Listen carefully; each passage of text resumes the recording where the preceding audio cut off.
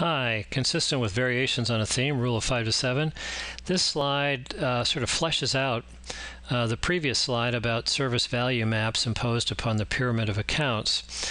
When you look at a profitability ranking report, you'll find out that a AAA plus customer in a given niche is apt to have magnitudes like 3 times the net profit of maybe their number 10 most profitable account. I have a client who was shocked to find out that, I don't know, 15% of their operating profit came from one customer. So they went out and did an audit to sort of defend it and whatever, and they wound up finding a bunch of things they could do for them. And the business went up by another $1 million, and now they're making 22% or something of their net profit off that account. Sometimes we talk about diversifying a portfolio to not have too many eggs in one basket, but Andrew Carnegie was the fellow who said, you know what, I'm not opposed to putting all my eggs in the really best basket and watching it very closely. So it's not an either or, it's an and both. We may find out there's a big innovating gazelle who manages us. I had a go around with a very large corporation that would put a big contract out to bid every year and then beat you down on the price and want all these extra services, and then whoever won the contract couldn't make any money and gave lousy service, so the next year they threw them out and brought in another sucker. And I basically said to him, no, I don't want to bid on your business because, I don't like the way you do business. And it made such an impression that a couple of years later, a new vice president of purchasing, supply chain now called, came in from the outside and said, why are we churning all these MRO kind of suppliers? Go find the best supplier out there and just marry them. And I got a call from somebody who had remembered that scene that I had created with some other buyers. And they said, get up here right away and let's do the deal. And so we did, and it's been great ever since. Earlier I mentioned McDonald's and Martin Brower on a handshake back in the 1956.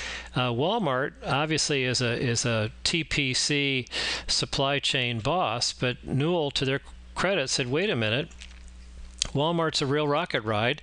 We're going to go build a facility in Bentonville, and we're going to put in replicates of their aisles in their stores. They're populated with our stuff, and teach them category management and convince them to buy yet other items in that category from us, or we'll go buy the niche manufacturers in those categories and Newellize them so that their product will flow smoothly through the Walmart continuous replenishment system. So they did that and pioneered co-creating next level supply chain ideas in their local R&D lab, if you will, with Walmart people, and other people were quick to copy. So now many big suppliers of Walmart have what are called embassies that surround the Bentonville headquarters of Walmart. I personally was involved in 2 Let's Get Married to Gazelle stories, very different in the early mid-70s. I was very instrumental in basically cracking wide open Caterpillar and partnering them. It's a long story.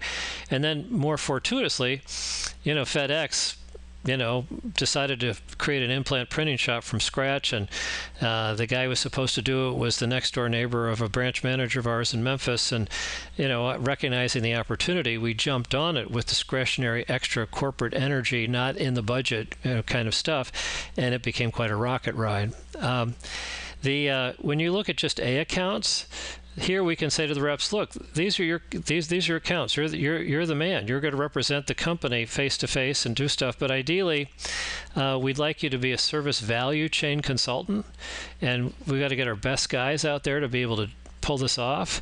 And as that kind of person, you're going to sell, pitch, and basically install or do retuning of buy-sell interbusiness processes. All of your proactive actions and our service metrics, you're the one that has to translate why and how that is growing their sales profitably and improving their bottom line to support Last Look plus 1 or 2 points, or have them marry us. Now, you notice up here, brokering to pals on for commission, being a credit shield only. There are some channels where there is large direct shipment stuff, and the sales reps have made great buddies out of the customers that buy this way.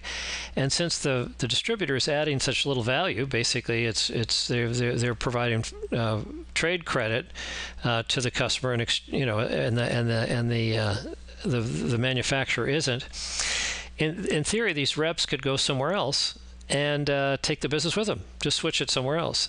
So if that's the case, and the rep really does control this business, then don't bother. Just leave them be. You don't have to categorize all salespeople as being huge big hitters that tomorrow could switch all their business, and therefore we can't mess with any of them, or have these kinds of expectations to turn them into service value chain consultants.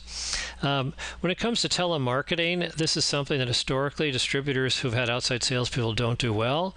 It's a whole other kind of business. There are people that are very good in it. You need to hire people from the outside to really help you do this. You need, in this day and age, to complement it with customer electronic order entry. But I have to ask the question, is this where the majority of your customers are, and is this going to be your new core niche that you're going to revive, or is this going to be a new division?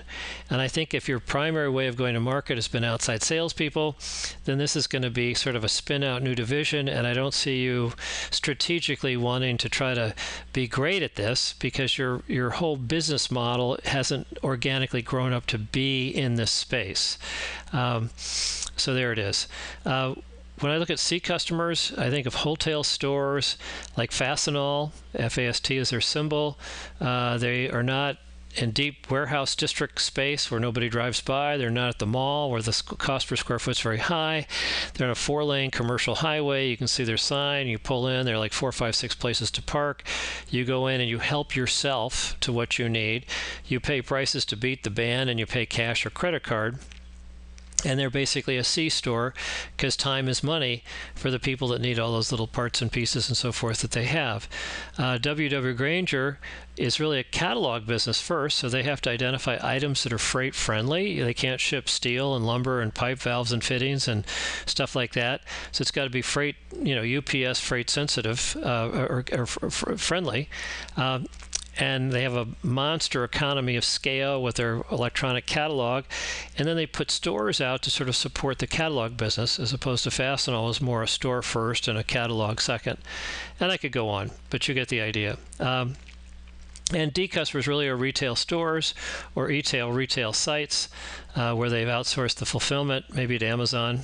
FBA means fulfillment by Amazon, and Amazon is just eating these guys up, particularly when it comes to providing third-party logistics fees for long tail. That's very slow-moving, geeky items, but on a national basis, there's enough demand to make it go. Maybe we might come back and revisit that concept later on. So that's a little bit more fleshing out what the A through D service model choices are. And remember, you can do one really well and maybe a second one okay on a maintenance basis. Thank you.